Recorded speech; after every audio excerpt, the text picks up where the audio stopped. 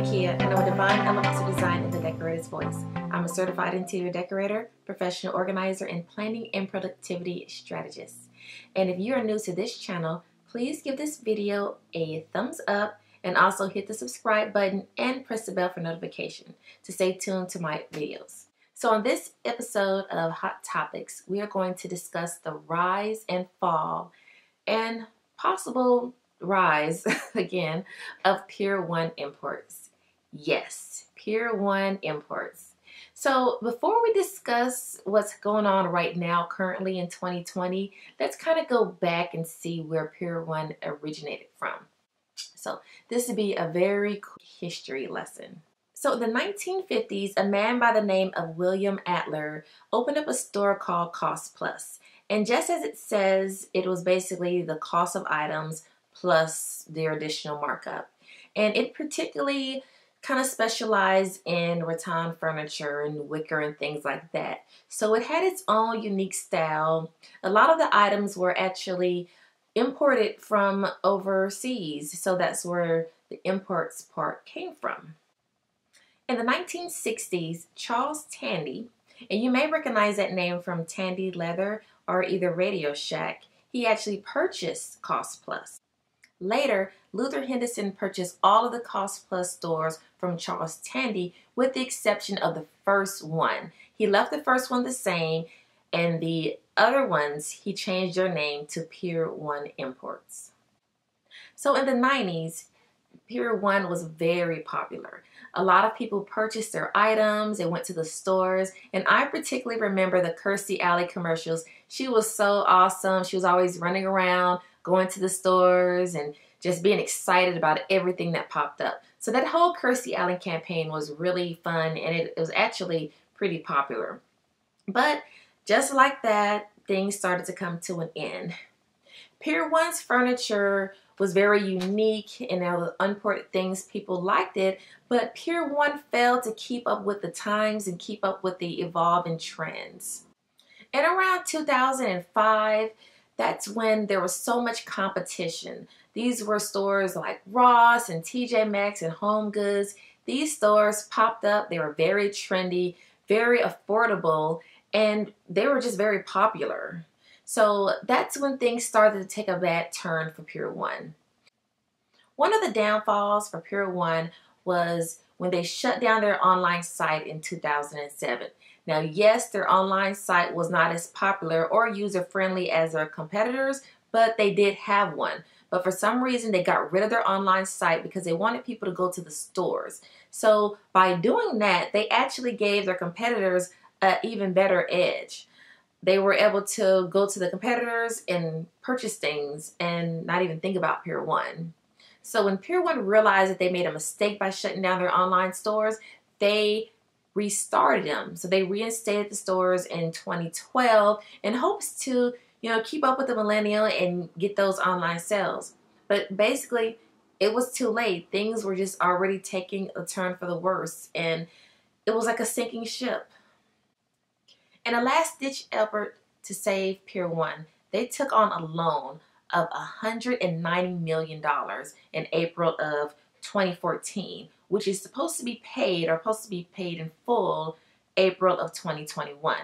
Well, as of this video, in fall of 2020, there is no way they're going to have that $190 million. So in January of 2020, they decided to close 450 stores. Now, this was prior to the pandemic.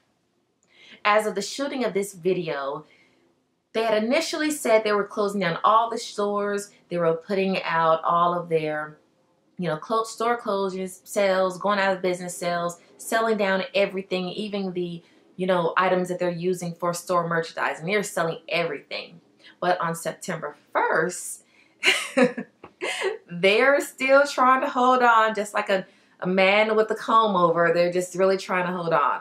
So effective September 1st, now they're saying they're going to bring back their online sales. So as of right now, you can go to pier1.com and you'll see that they're getting ready to start launching this new online sales. Pier 1, I have a few words. and I send this with love. It's time to let it go. Now, there are some items in PIER 1 that I do like, and there are some items that I've had in my home. Their dining ware, like their stemware, all the different color wine glasses and water goblets and just all those things are fabulous. They are great for setting up a dining room table or a tablescape or a vignette. I love it. I love some of their items, such as their holiday decor, their wreaths. I have the perfect shoe stocking, or it's actually like a little stiletto boot stocking. If I can find a picture of it, I'll show it. But I mean, they have so many nice little decor items. But of course, PIER 1 cannot manage to survive just on decor items.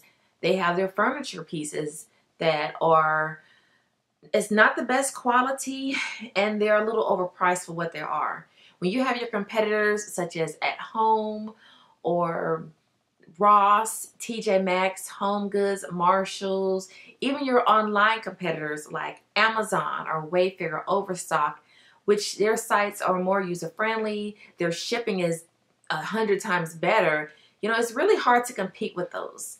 My heart does go out to PIER 1 because it is a company. It is, you know, those are people's jobs. Every time I go into a store that's going out of business, my heart always breaks for the cashier, because I know and they know that in only a matter of days or weeks or whatever it is, they're going to be without a job. Their career is over. So I really don't know what to say. You know, right now, I feel sorry for PIER 1. It was a good run while it lasted. And if you're one of my followers, definitely go out. And, you know, right now, as the second week of September, I think things are pretty much like 50% off. So go. Maybe you can score some fabulous items. I don't know. But as far as the rise or the new rise, I don't know if this September 2020 online is going to work. I don't know. So in the comment section, let me know what your thoughts are about this whole PIER 1 deal. Do you think they should just go ahead and give up? Should they throw in the flag? Should they still fight until there's nothing left? I don't know.